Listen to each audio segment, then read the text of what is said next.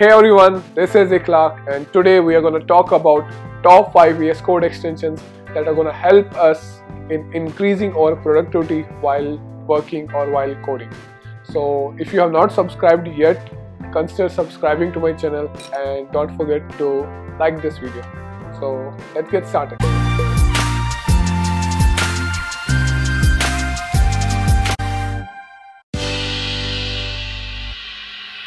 Material theme is one of the most popular and favorite among the Vscode community. This theme also has 1.5 million downloads on the Vscode, and now I think download and the rating speaks for its popularity. Plus, material theme is not just limited to Vscode. You can install it into your favorite IDs like Atom, Sublime. It just got a huge community out there. As you can see, it has got over 9 different options to choose from. Personally, my favorite one is Material Theme Oceanic High Contrast. It gives balancing contrast to your eyes, and you can see like in code, we have really distinguishing colors. For example, here the params have different colors, and it's actually very easy to our eyes. I guarantee you that you could work whole day and you won't get any strain in your eyes. So now on number 4 we have Bracket Pair Colorizer. This is also a popular theme, and best thing about this is you will be really quick while debugging your programs. Let me show you how. You have a file with thousands lines of code. Now you are just wondering where the bracket is opening and where the bracket is closing. This extension helps you in that. For example, the function starts from here. You could just click inside the bracket. Let it be opening parenthesis or closing. You have to click on inner side of it. I'll click it on here and see we got a really great line, and it navigates to the end of the bracket.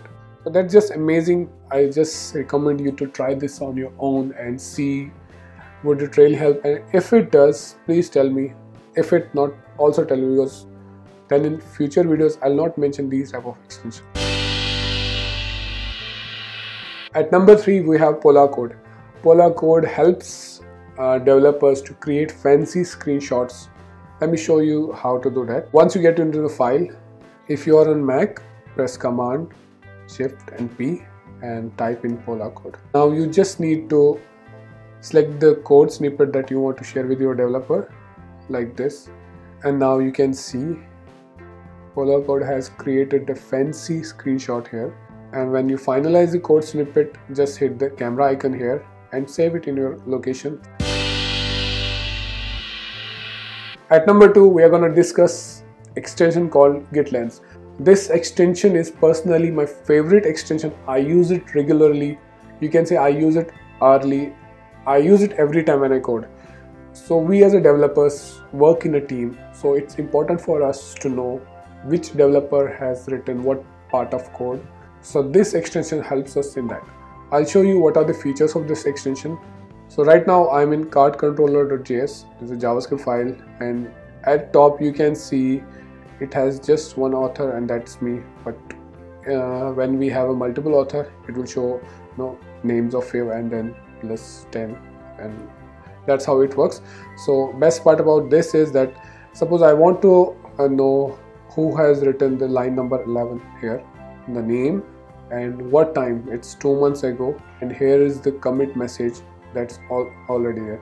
So if you hover on this line, notice how I get some really valuable insights just by using this extension. I hope with your creativity you can do more with this extension, because there is a lot about this extension that we are not discussing here.